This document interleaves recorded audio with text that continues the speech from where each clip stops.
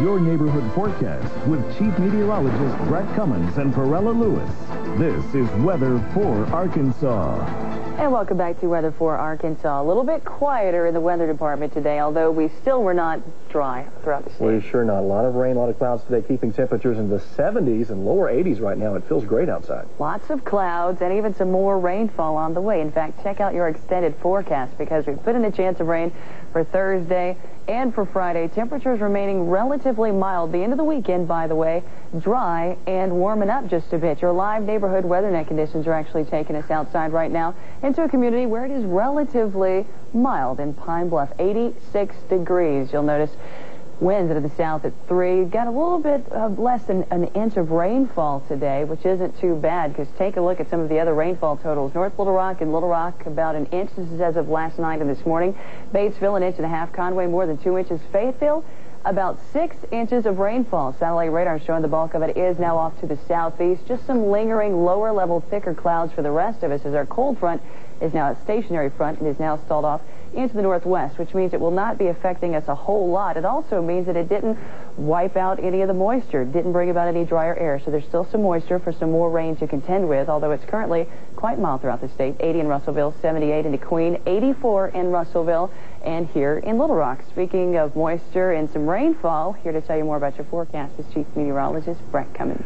Thanks, Perella. We still have some moisture going on in the form of some light showers across mainly central and east central parts of Arkansas. Some showers in Faulkner County, right over Conway right now. Also just to the south of I-40 in Lone Oak and Monroe County, and then over toward Phillips County in West Helena, picking up on a good amount of rainfall right now. Your forecast track shows that we're going to keep that through tonight, mainly across the southeastern one half of Arkansas. A lot of moisture, high humidity, temperatures and dew points about the same, so we're going to be seeing some fog during the overnight hours as well. Well, the stationary front is pretty much going to wash itself out through tonight. Cooler weather and drier weather off to the northwest, but as we go through tomorrow, looks like another surge of moisture across mainly southeast Arkansas, while the rest of us just an isolated shower or two at best. We'll watch a cold front to the north make its way toward Arkansas on Friday. That combined with a little disturbance to the south will increase our chances of rain again. 71 for tonight, mostly cloudy and mild. We will be seeing some patchy light rain and some fog statewide out there. Tomorrow, 89 degrees, mostly cloudy with the scattered showers mainly confined to southeastern Arkansas. Your extended forecast again holds a 40% chance in for Friday. Temperatures right around 90, then 93 for Saturday and 94 on Sunday. Just a 20% chance of some isolated showers heading in through Monday, Tuesday, and into Wednesday of next week. Back to the typical August time pattern with temperatures in the low to mid-90s for afternoon highs. It's a little dark out there today. I thought I might get poured on. Quite a this morning, a lot of rain last night, 5 to 6 inches in parts of the state, so I think we're caught up anywhere. We should hope so. I think so. All right, Brett, thanks very much. Appreciate it. There's new information tonight on a News for Arkansas report that now has the attention of the governor.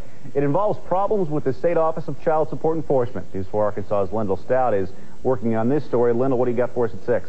Bob, last night we told you about a mother frustrated with not getting any help with her child support case who decided to record her conversation with a child support enforcement employee.